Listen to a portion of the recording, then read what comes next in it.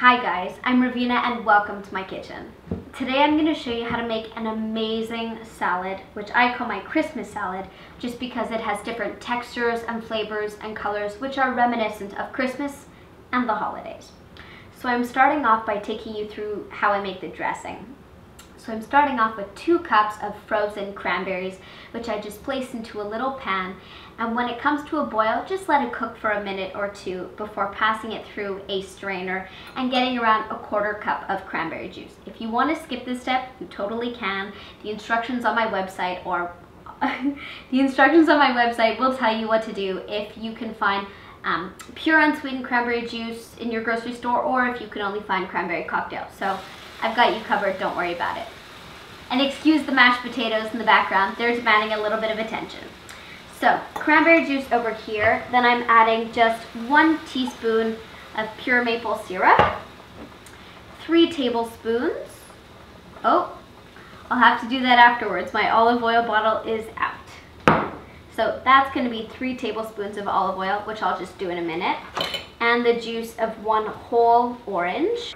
Alright, the juices in the olive oil was obtained, and now it's just time to add a good pinch of salt, kosher salt if you will, and that's done. And I have to say, I mean seriously, this is the greatest color for a dressing. It's like the most vibrant pink, and it matches the plate which I am serving this salad on. So this salad does have a few different components which need to be assembled. So the first one is beets, and all I've done is brought a pot of water to the boil, added 2 large beets which I topped and tailed, and then let them cook for around 30 minutes, just until you can insert a knife into the center more or less easily. You do still want them a little bit crisp because that'll just give them the ultimate texture. When your beets are done, just drain them, or in my case, take the beets out of the water so that you can feed that beautiful pink liquid to your plants and give them a bit of the holiday cheer too.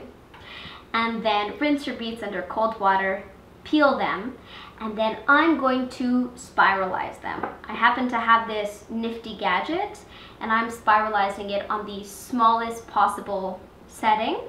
However, if you don't have one, and why should you, feel free to just cut your beets into quarters and then into slices. That will work just as well. It's just a matter of having that color and crunch in the salad, which is so good. The next thing that I did was make some lovely, awesome candied nuts.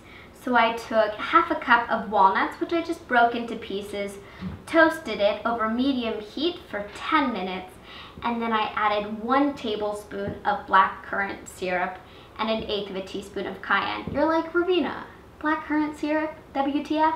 Okay, first of all, you can also use maple syrup. That will work just as well. But I have to tell you about this product right here. It's amazing. It's a black currant syrup which is made in Quebec on Ile d'Orléans, which is right off Quebec City, and it's a farm called Mona Cassis et Filles, which basically Mona is their last name, black currant, and daughters. That's what it translates to. And I was there this fall, and it's amazing. They do free wine tastings of their different fortified wines. They have all kinds of jams and jellies and marshmallows. This place is wonderful. They also do a black currant mustard, and this syrup is just, it's breathtaking. It's absolutely delicious, and it will also turn your nuts the most beautiful shade of sort of pinkish maroon.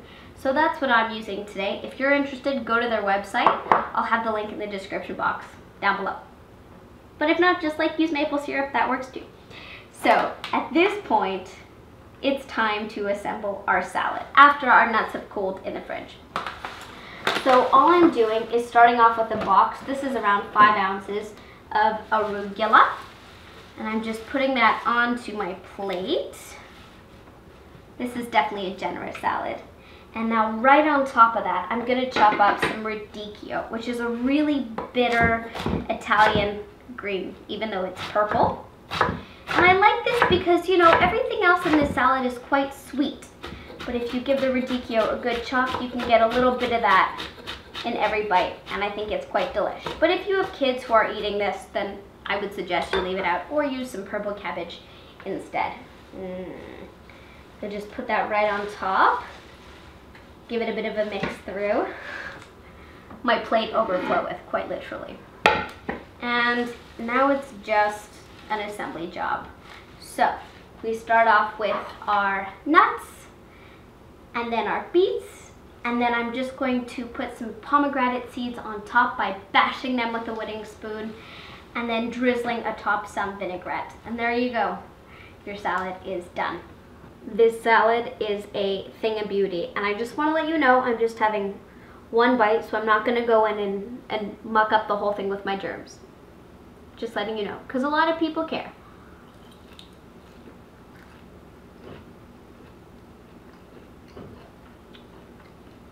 That's delicious. Seriously, and I'm not a salad person.